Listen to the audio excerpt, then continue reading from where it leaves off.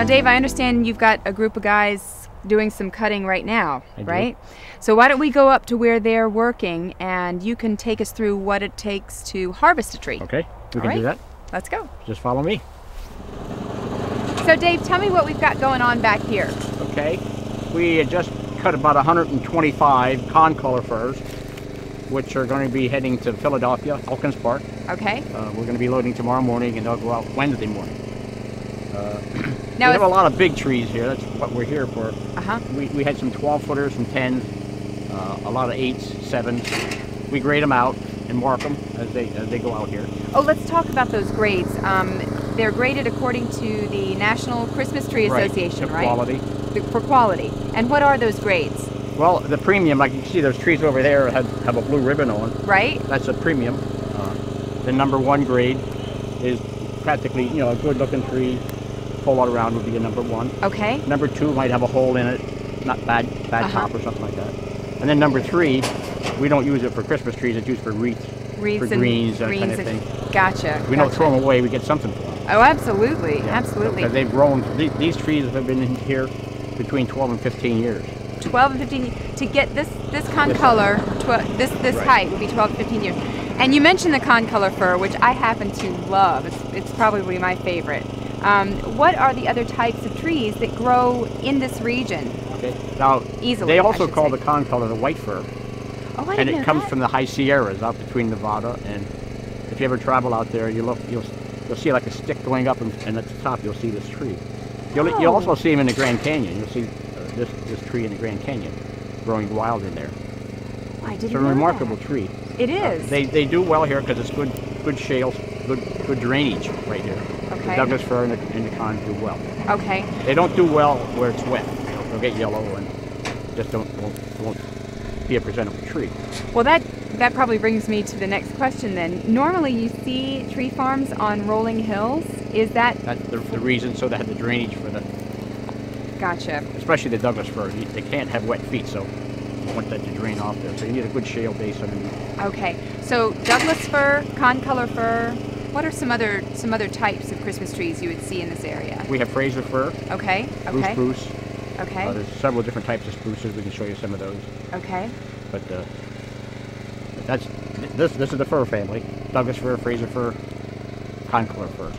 Dave, what's going on behind us? Could you explain that for me? Yes, we cut about 120 trees, and we want to get them on this trailer. Now that trailer will hold approximately 200 trees. And where are these trees headed? They're headed to Elkins Park, which is a Philadelphia suburb. So it'd be a retail outlet. Retail, lots of fire company. Okay. And to get that many trees, you need to bind them. Okay. To get them on there. So this wrapper, a Howie wrapper here, you can see that tree there is probably 8 or 9 foot tall, probably at least 40 inches wide, and it'll come down to probably 12 to 14 inches. So you can see we can get a lot more trees on a load. Sure. If we bind them. Plus, you won't break branches. Right. Right. Now, when we retail, we bale every tree as it goes out, so that the customer can get it in the house, get it on his stand, and he opens it up. So, greatest invention. How long before you wrap them are the trees cut? I cut them just hours, maybe an hour or so before, because if you let it lay in the field open, it'll dry out.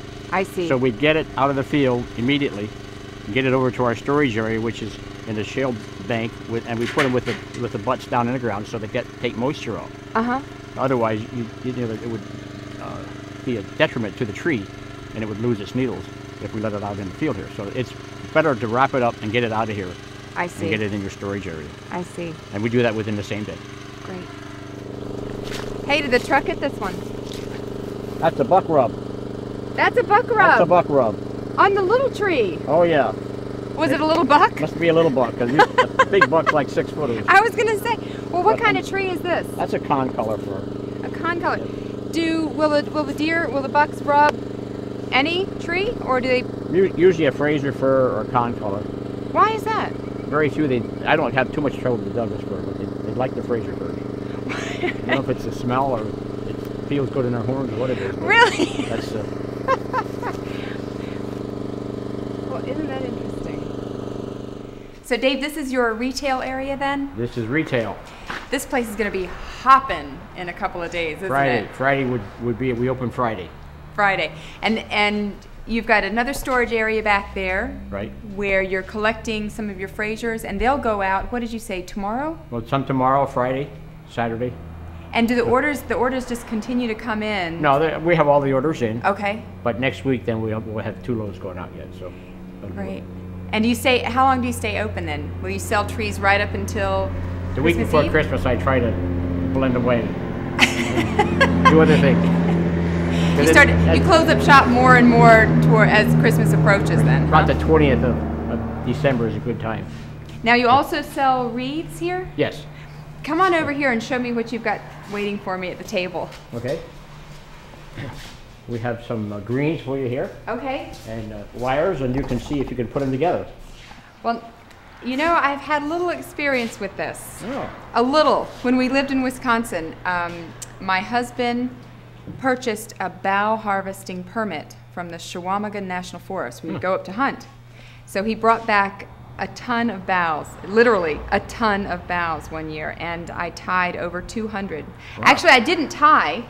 I clamped them and that's how I recognized the wreath ring that your wife was so generous to give us. This actually would sit on your table, and the clamp comes up through with the mouth here. You've got a foot pedal, so when you step on the foot pedal, it guides you right and clamps the wreath together. It clamps your greens down, and then you just shift it around and clamp and shift it around and clamp. Probably the most time-consuming thing for me was getting the greens all in a uniform size, you know? And then, of course, we've got the ring, the wire ring, to tie some greens with. Do you have patience? I think so. This is going to take me a while. The rest of the day. You want to put on a cup of coffee or something? I'll do that. All right. I'll step aside. All right. Now I'm going to take off my watch and my scarf and my vest, because I do remember getting a lot of sap on me. All right, first of all, we start by anchoring the floral wire to our ring. I'm going to do it 2 or 3 times. And you always tie on a group of 3 greens together. Typically, it's a long, a medium, and a short green in each one, or you can fan them out. But the idea is to make it even all the way around the ring, okay? Bear with me.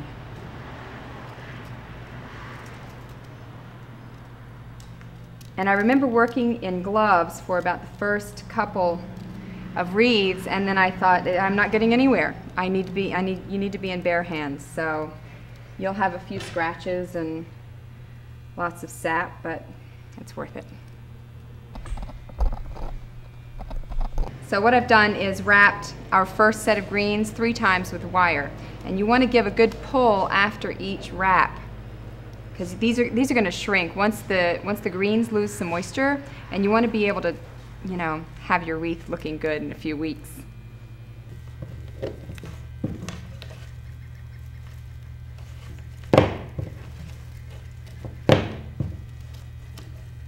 Oh, it's all coming back to me. The cuts, the abrasions, the frostbite.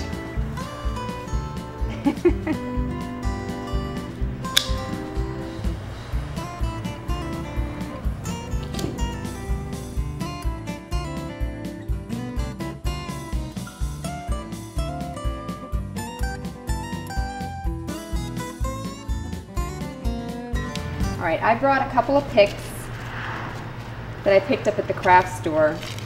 I liked it because it had pheasant feathers in it.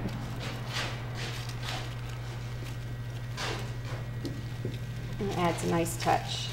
And it's good because it can cover some mistakes if you've got a big gap or something. Which I probably should have picked up a few picks.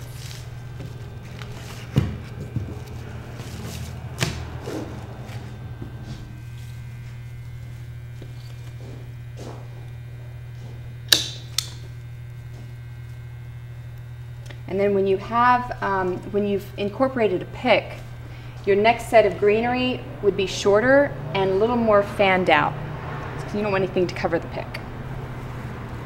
So we'll do something like that cut, maybe that, so it's flatter. And maybe some pine. I love working with this stuff. Here, longer pine.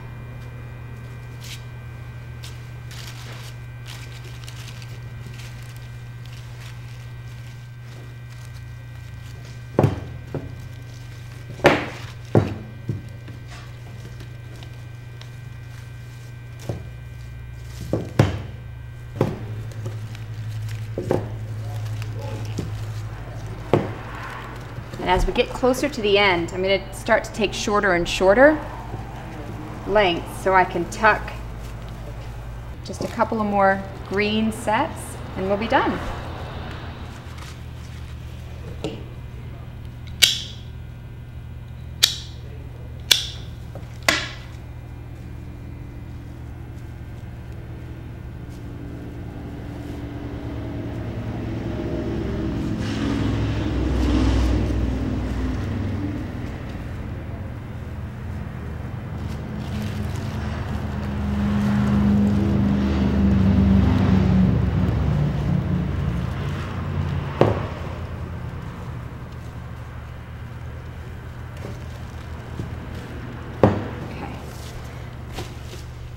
This was the last wrap, so I'm going to tuck this back in.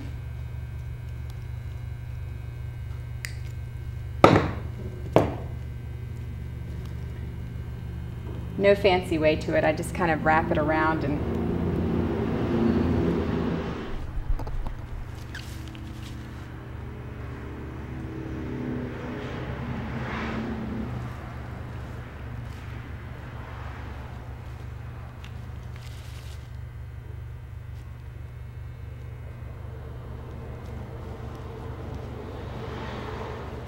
then just use your trimmers, trim off any uneven edges, and work with your pick so that it's displayed nicely. Pick the part that's got the most empty spot. That's where your bow goes. Hey Dave, how's that coffee coming? Coming really good. It tastes good. What do you think? Can it use a bow somewhere? Let's put it up top. Right there where your hand is. Right.